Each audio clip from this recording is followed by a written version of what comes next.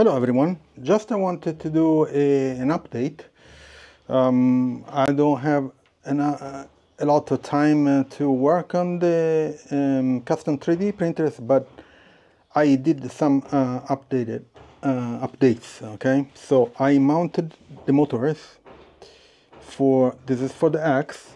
I have another one for the Y down there, and of course the Z axis, okay? And I mounted the movement part, so I can move this the entire Y axis along the Z axis. Okay, motor is up here, and it's working fine. I need to figure out how to tension this this belt. I have a tension in here, but I'm not too happy with it. If you see, it's very loose. I try to not sure if I can show you because it's against the light. I try to tension it and it's not doing too well, so I need to figure out a better solution for this. Okay, the Z axis works pretty well. Yeah, actually the X, and this is the Z, of course. So go up and down. Okay, I have some movements here. I need to tighten some bolts and stuff. Okay, and then I wanted to show you the update on the extruder side. Okay, let me put you down here. Okay, so this is the extruder. I have a motor. The mount here. Okay, and this is the mount for the extruder heater block. Okay, so of course the drill bit goes inside here.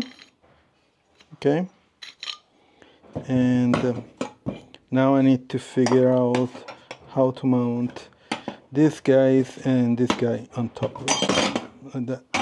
Okay, but this is the idea, you know, and it goes all the way inside here. Okay, now this mount and this mount are not the same size, so I need to pull up this guy a bit, maybe a centimeter or something, maybe less. So I need to design some good mount for it, so that they are in line, and the extruder chamber here is in line with the, of course, with the drill bit. Okay, and as I mentioned last time, this is going to be induction heating. I'm testing this and I'm finding that it works pretty well. I just need to figure out a testing bench, a good testing bench, to do more testing, because I want to make sure that everything works fine and I won't have any problem to reach specific temperatures. Okay, yeah, so this is the extruder, and then this guy, of course, it goes on top of the Z axis, and let me show you. So I most likely will mount it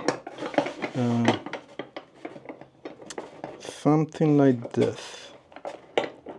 Okay, let me get this guy on this plate, so that maybe something like this. Okay, and this is because so I can remove the entire extruder from the Z-axis. Okay, just I want to be able to remove the entire block, so that if I need to fix something or do maintenance or something else, I just need to remove the entire block and don't have to deal with the Z-axis, wiring, all that stuff. Okay, and so this goes up here. So I'm just playing around with the best solution that I can find, that I can figure out. It looks good. I just need to design this. I need to take some measurement here between this bracket. Let me show you again.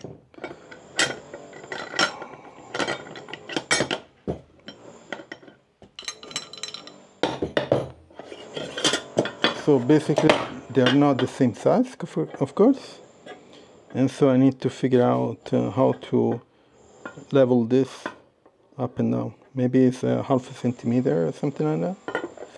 I just need to do some measurement. Yeah, basically that's it. I bought some more. I need to buy some more belts, because the ones that I have are I have only one that can reach the entire y-axis from here to down here, which is a meter and 20, something like that. So the belt needs to be at least 250, and so I need to buy some more of this, maybe a 10 meter, so that I can have some spare. What else? That's it. I don't have. I'm sorry that I can't post more, but I would like to. Work is just driving me crazy, and this project is taking a really long time. But you know, priorities. Oh, and the other thing I wanted to make it more rigid here. I need to buy an L. Not this L, but the one that has. Actually, no, I cannot use, that's what I wanted to say. I cannot use one that has a T shape, because here it goes the Z axis, okay? So up here, right, so I cannot put a cross, no, what's the name again? A T shape, okay? Fastener. So I come up with this guy. I think it should be enough. I need to drill some holes here and make it so I will be able to screw in. Okay, that's it. So just this is the update that I wanted to share, and please subscribe to the channel, put a like, turn on notification if you already subscribed.